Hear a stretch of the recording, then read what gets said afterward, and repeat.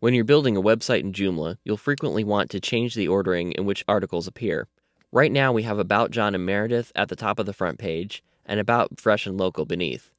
What we really want to do is move About Fresh and Local to the top of the page so it's the first thing that people see, and then they can read About John and Meredith later.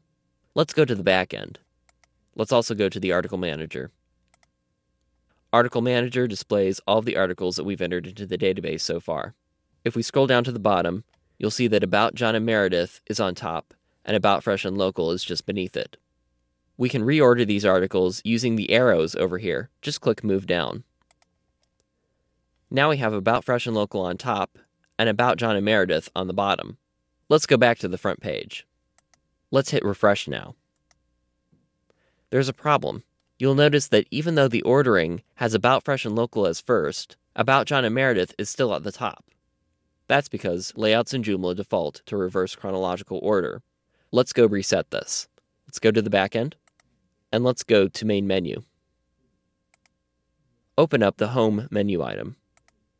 Go to Advanced Parameters, and then click the drop-down for Primary Order. Set this to Order, and then click Save. Then go back to the front end, and click Refresh. Now, About Fresh and Local appears on top, and About John and Meredith appears beneath it.